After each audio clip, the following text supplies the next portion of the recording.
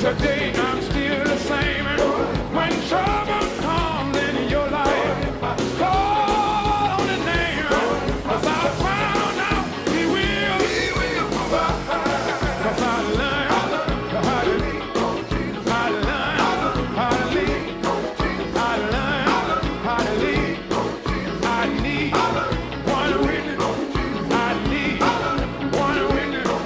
Somebody that'll show now.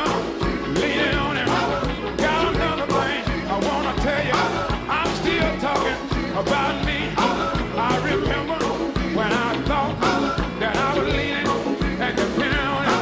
At the same time, I thought I had a good job until one morning I got up and went to work, and I found out that I didn't have a job no more. I didn't have nobody, I could lean on. And then I thought about my mother. I went and found my mother. Said, now mother, job is gone. I need somebody I can lean on. And mother told me, come on son, lean on me. Started leaning on my mother, and I leaned on her a long time. One day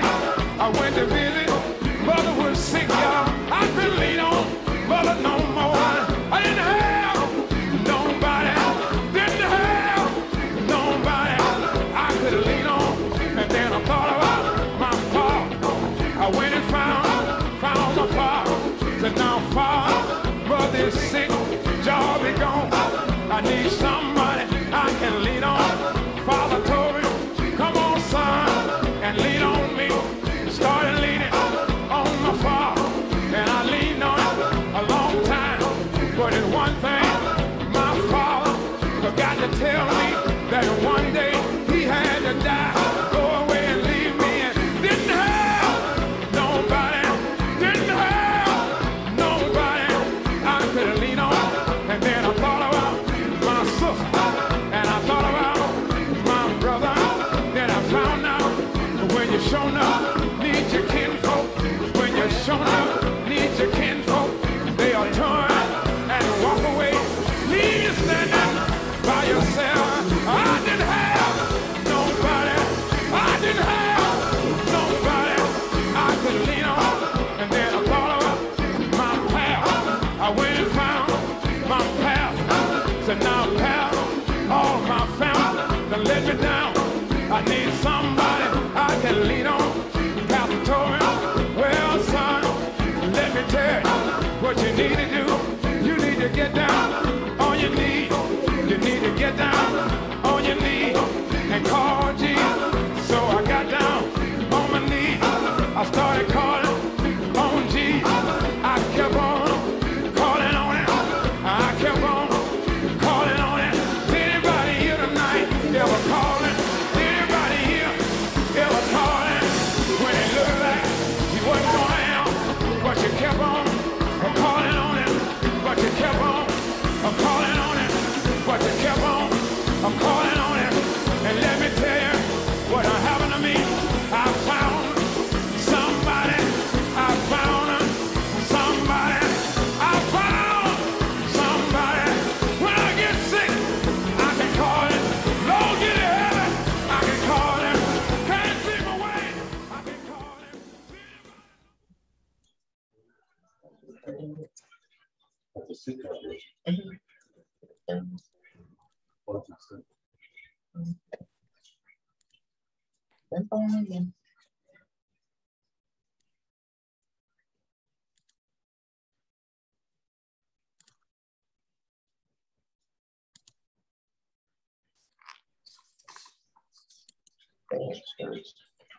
We want to greet you tonight in the joy of the Lord on this first night, or really the second night of our revival. We started yesterday with Palm Sunday, and we are so glad to see, let's see, 1, 2, 3, 4, 5, 6 people on the Zoom tonight. So at this time, we're going to ask you just to unmute and give us a greeting this evening, and just say good evening to the group tonight. Start with Sister James. Good evening, everybody. God bless you all. I love you. All right, and I see Sister Smith. Good evening, everybody. Hope everybody have a good day and a good evening, and glad to see you all, and thank the Lord for being here. All right, and Brother Daniels. Good evening to one and all. Hopefully you're having a safe and blessed day, and just love you. And all right, and Brother Bruton is put in the chat, good evening. Sister Henry. Good evening, everyone. It's good to hear everyone's voice. All right, good to hear your voice. Sister Nakia. Good evening, everyone. This is Sister Nakia and Sister Gina. All right, good to hear both of your voices tonight. Amen.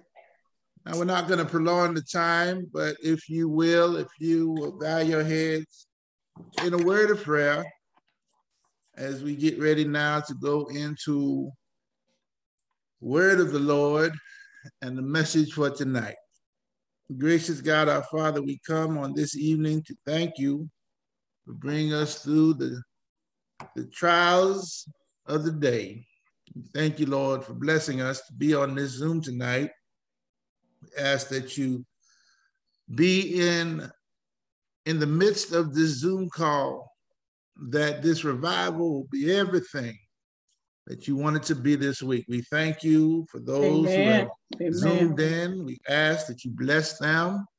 We thank you for St. Philip. We thank you for all churches who are celebrating in anticipation of the Lord's return this week. Now, Jesus, have your way.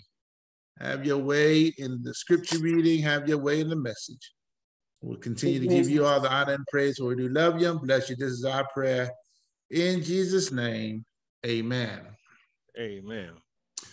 Our scripture reading will come tonight from Mark. If you have your Bibles, if you have your cell phone or your tablet, go to Mark 14, beginning at verse number 32. And there you will find these words from the New Living Translation of the Bible. They went to the olive grove called Gethsemane, and Jesus said, "Sit here while I go and pray." And he took Peter, James, and John with him, and he became deeply troubled and distressed. And he told them, "My soul is crushed with grief to the point of death. Stay here and keep watch with me." Sis Juanita Colson. He went on a little further and fell to the ground. He prayed that if it were possible, the awful hour awaiting him might pass him by. "Abba, Father," he cried out, "everything is possible for you.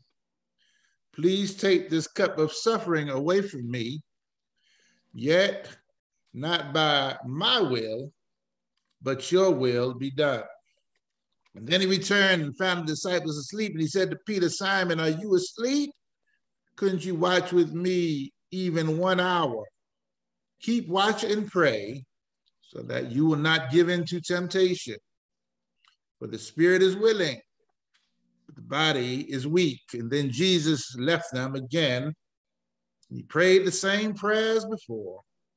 And when he returned to them again, he found them sleeping, for they couldn't keep their eyes open and they didn't know what to say. And when he returned to them the third time, he said, "Go ahead and sleep. Have your rest. But know the time has come. The Son of Man is betrayed into the hands of sinners. Up, let's be going. Look, my betrayer is here." That is Mark 14, verse 32 through verse 42. And I want to speak on this night, Monday night of Holy Week, from the subject, a spiritual garden salad. A spiritual garden salad. And before I get going, if someone will reach out to Sister Colson, she just tried to call. I think she's trying to get the link to the Zoom. If someone could forward her the email that you received or call her and ask her where to send that link so she can try to get on this evening. A spiritual garden salad. For all of us who are familiar with salad, all of us have eaten or have partaken in different types of salad. In a garden salad, we find there are various vegetables that we use that are diverse vegetables to bring flavor to the salad that we're eating. In this spiritual context on this Monday night, we find a lot of things that are going on since Jesus has engaged in the Last Supper with the disciples. After the supper, he led the disciples into a garden, and he led them into a garden to pray. He knew that his time was near. He knew that the time had come that he had to give up his life for us. And after the Last Supper, he decided to go into a garden. And then for any of us who have a garden or been in the garden or even know anything about gardens, we know that there are various things in a garden. You have grass, you have weeds, you have flowers, you have different kinds of insects, and there's a lot of activity that goes on in a garden. And in the spiritual sense, we see that when Jesus gets into the Garden of Gethsemane, he understands that there's going to be different dynamics that'll take place in the garden. Let's be clear. Let's be clear. No one knew what Jesus was about to do, but they knew they had to follow him wherever he led them.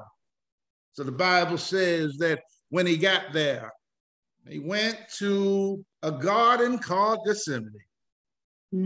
Jesus had specific instructions for his disciples as he prepared to give his life for them. He instructed them to sit down and pray. And let me not underestimate the power of prayer. All of us who know the power of prayer, you know that prayer changes things. Yes, prayer can do some exceedingly and enjoyable things for you if you talk to God and you lean on him and trust him. You know that God will make a way somehow. So Jesus instructed them to go and to pray. And let's understand, during this week of holiness, we all should be praying. Amen. Oh, particularly this week, because this is the week that we understand that Jesus is getting ready to give his life once again for us.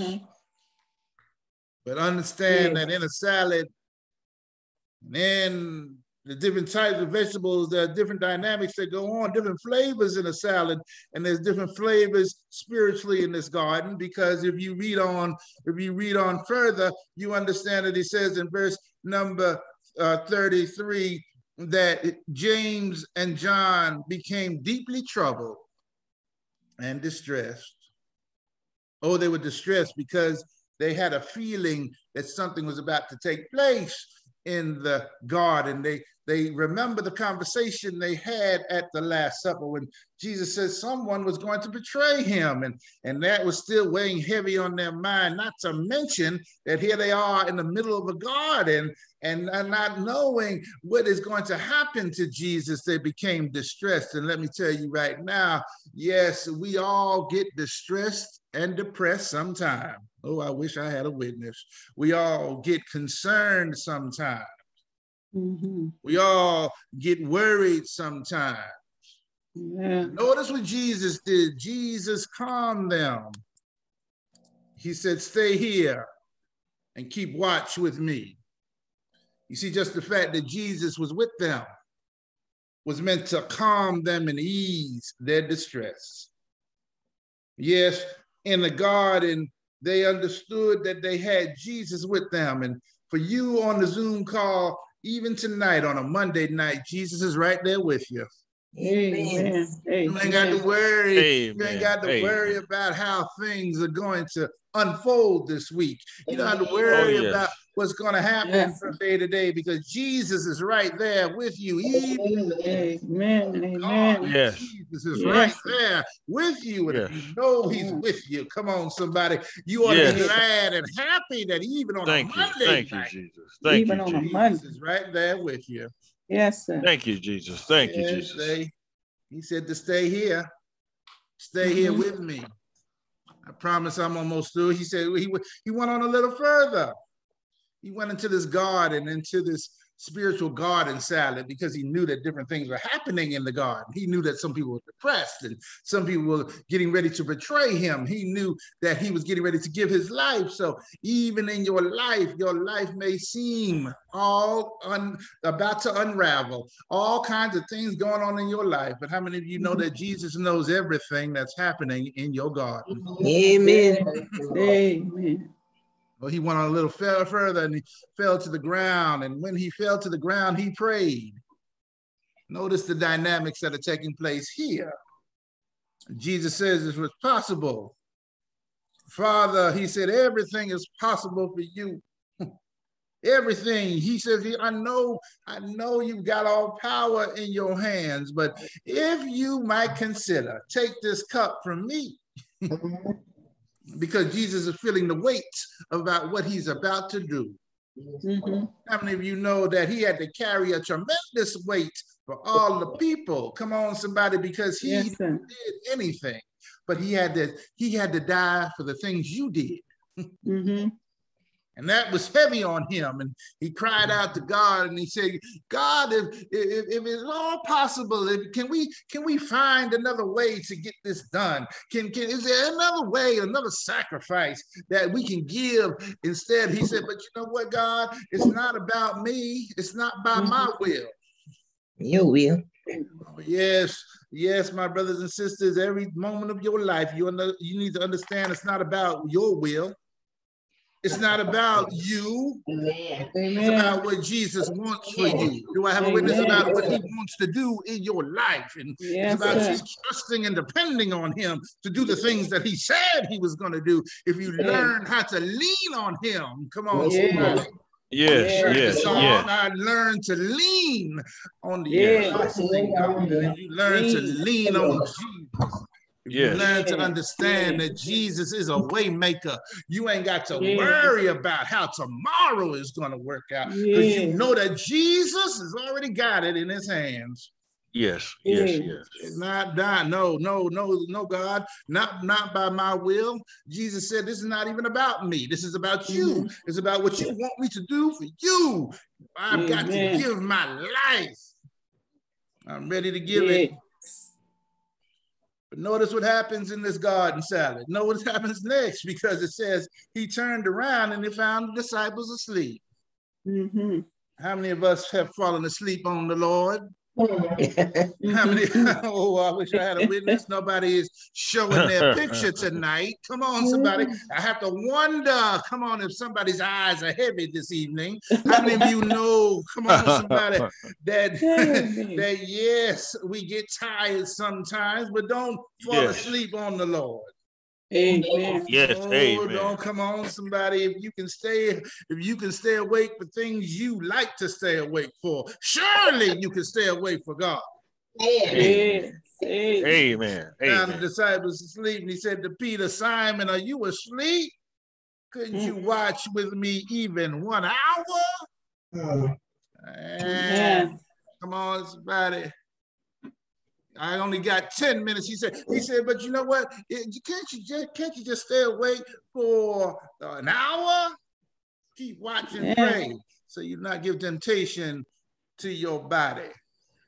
In these last 10 minutes, I want to tell you, somebody, that the spirit might be willing, but sometimes your body gets weak. Amen. Jesus left them again and prayed the same prayer. And then when he returned again, he found them sleeping, for they couldn't keep their eyes open. They didn't know what to say.